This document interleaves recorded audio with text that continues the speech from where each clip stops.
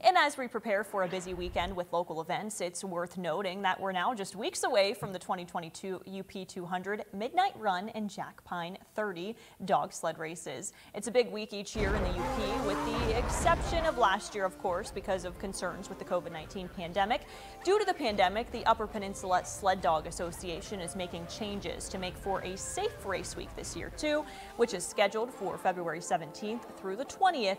Limitations on indoor events will be put in place, and the pre-race banquet, which was scheduled for Thursday, February 17th, will not be held anymore. The committee encourages spectators to wear a mask.